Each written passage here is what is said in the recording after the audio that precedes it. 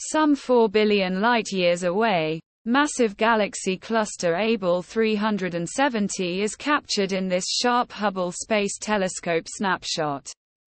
The cluster of galaxies only appears to be dominated by 2 giant elliptical galaxies and infested with faint arcs.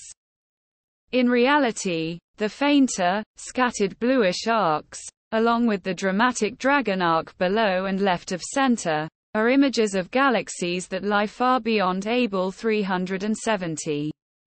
About twice as distant, their otherwise undetected light is magnified and distorted by the cluster's enormous gravitational mass, overwhelmingly dominated by unseen dark matter.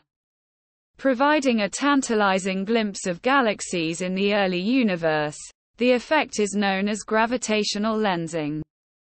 A consequence of warped spacetime, lensing was predicted by Einstein almost a century ago.